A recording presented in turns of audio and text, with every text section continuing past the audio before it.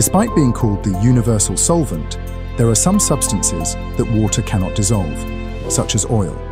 Water cannot dissolve oil due to their incompatible molecular structures. Oil is made up of nonpolar molecules and therefore cannot be broken down by the polar water molecules. When mixed together, oil and water separate, with oil forming a layer on top of the water due to its lower density. This is what makes oil spills in water so catastrophic.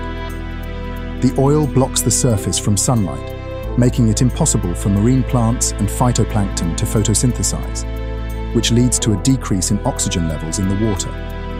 This disrupts the marine food chain, leading to mass deaths of various species and damaging biodiversity. Cleaning up an oil spill is an expensive and time-consuming process that doesn't always fully remediate the damage. The long-term consequences of an oil spill, such as destruction of habitats and the extinction of species, are irreversible.